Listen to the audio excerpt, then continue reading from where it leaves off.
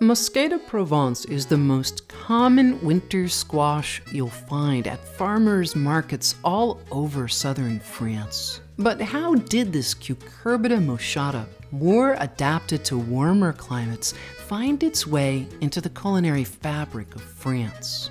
When Spanish explorers returned with squash seeds they'd collected from Native American growers in the New World, they were thought to be just another type of gourd, which were already common in Western Europe. In 1786, French botanist Antoine Duchenne proved that the New World squash didn't belong in the Lagenaria family with gourds. In 1860, another French botanist, Charles Naudin, demonstrated that there were not one, but three different species: Cucurbita moschata, Cucurbita pepo, and Cucurbita maxima. Later, a fourth domesticated species was identified, Cucurbita ficifolia, now called Argyrosperma. Musquee de Provence likely originated in the northern part of South America. Seeds dating to pre-Columbian times have been found at several sites in Peru and Central America. In Europe, Musquee de Provence was long confined to southern Italy and Spain, where the climate is warmer. In Italy, the butternut-type squash, known as the Napoli type, became the favorite. The Napoli eventually made its way to southeastern France, where the variety Langue de Nice became famous. The flat, round, ribbed type, like Musquee de Provence, probably made its way from Spain to the southern French region of Languedoc bordering Provence. In 1894, Dr. Émile Sauvageot wrote that the variety was being grown in southeastern France. But how could such an obscure variety suddenly have become so famous and widespread? It's possible that it was known under a different name.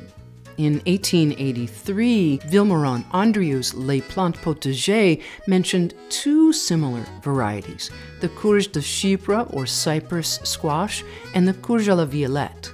Both were popular in southern France at the time. The squash was mostly grown around the city of Aix-en-Provence.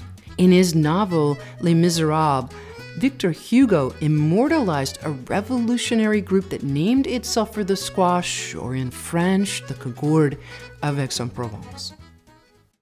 The variety quickly made its way to the US, where it was listed as early as 1895 by Vaughn's Seed Store in Chicago. It became known here as the fairy tale pumpkin, and some seed companies still call it that.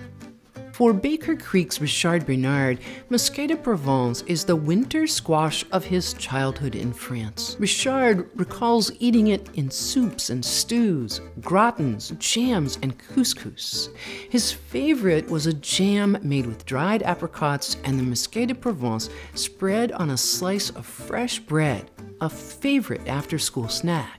In the gardens, Musquee de Provence was often planted with beans and chives. Musquee de Provence is an excellent keeper, up to 6 months, and as with most moschata varieties, its flowers are edible and have a sweeter, less bitter flavor than other species of squash.